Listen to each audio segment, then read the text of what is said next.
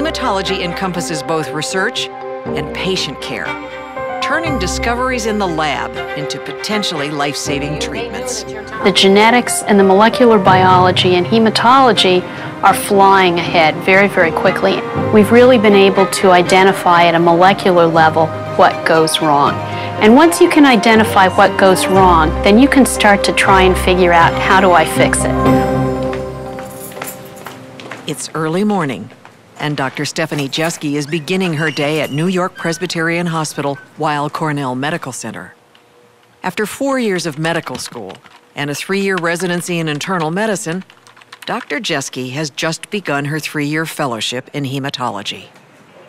We ran through my hematology knowledge in about the first 30 minutes on my first day. Her cell counts this morning, she has a white count of 1.2. What do we see with thalidomide? Side effects? Well, there's some bone marrow suppression. The pill is a little tricky. There's just a ton of stuff to learn. And just to think, is my brain going to retain it all? And hopefully it is, because my patients in the future depend on that. Almost immediately, you can repeat the level in 30 minutes. It's definitely not a comfortable place. It's very uncomfortable because you do a lot of things that you just don't feel adequately knowledgeable about yet. And so that's why Dr. Hempstead is here, which is my net. So shall we just run the list from the top to the bottom? Sounds great. Okay, Dr. Barbara Hempstead is a professor of medicine and co-chief of the Hematology Oncology Department. 2, he's taking little baby steps. But I can't prove it. Fellows like Dr. Jeske, younger residents and medical students learn at her side. Dr. Hempstead is on the consult service, a team of blood specialists brought in to confer on cases that have other physicians stumped. So, one of our most complicated patients, JD, I think he's about the sickest individual on our service right now. This is a young gentleman, 26 years old, found to have low blood counts, low white count, low red count, and a low platelet count. We don't have a diagnosis, but that's part of hematology. Like many blood disorders, it seemed to strike suddenly and mysteriously. I basically was just stopping by to get a set of blood test results. I was going to take my girlfriend to the movies. Next thing the doctor said I couldn't leave. I'm staying in for a couple of days. And well, it's been 11 days now, so here we go. But in fact was found to have rip-roaring lupus, to the point where he's now dependent on dialysis. We were asked to reconsult because his platelet count has continued to fall in this, during this entire time frame, which is really out of character with classical lupus. Lupus is a disorder where the person's own immune system produces antibodies against itself. An estimated 2 million Americans have a form of lupus. To help Jose recover from the debilitating effects of lupus, he is treated with dialysis for his kidney failure. At the same time, he undergoes a treatment called plasmapheresis. The machine separates Jose's plasma from his blood cells. Then, plasma from healthy donors is infused back into his body.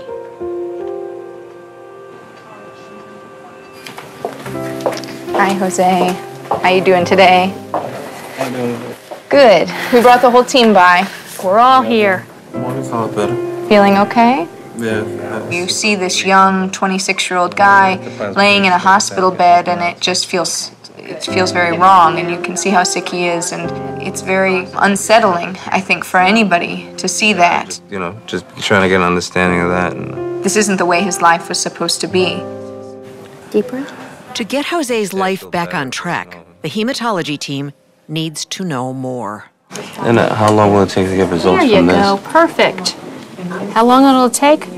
About 10 minutes once we do the smear. Okay? Okay, here's the slide. Okay, great. Let's see what it shows.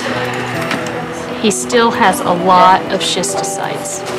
So what's that indicative of? TTP.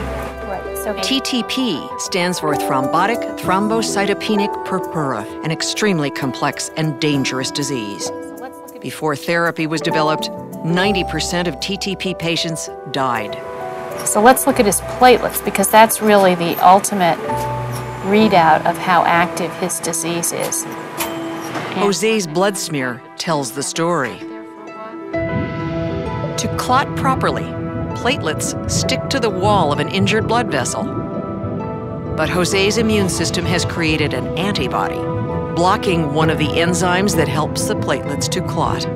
So instead of sticking to the wall of the blood vessels, Jose's platelets now clump together, creating tiny clots throughout his body. And oxygen-carrying red blood cells are getting sheared in the process, causing severe anemia.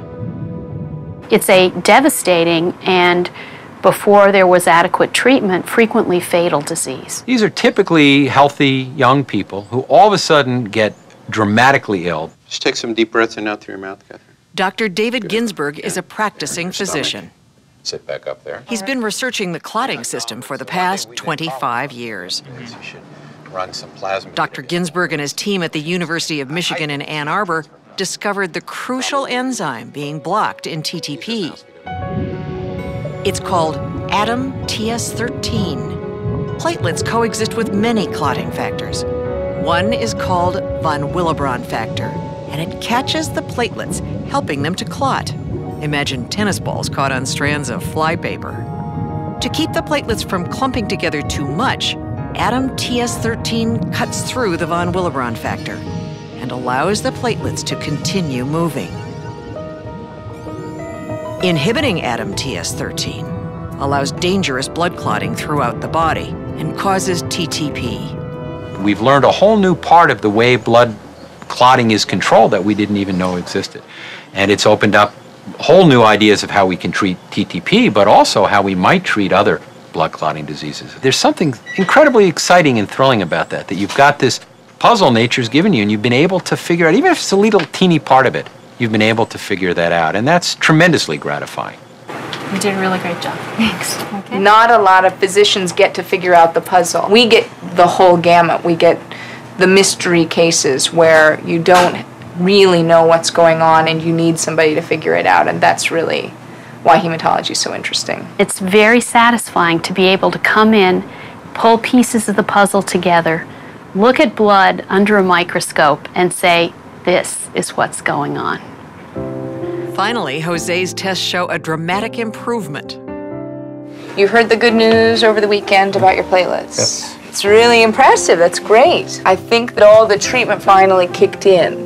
Good. I'm hoping it just keeps going. It really The crisis resolved for now. Jose will soon be released from the hospital. Jose will remain in Dr. Jeski's care in a clinic run by hematology fellows and overseen by attending hematologists. I crashed hard. I think he and I have a special bond, and it's going to be my goal to keep him well as long as we can, and when we stumble, get him well again. You need anything from us, you give us a call, okay?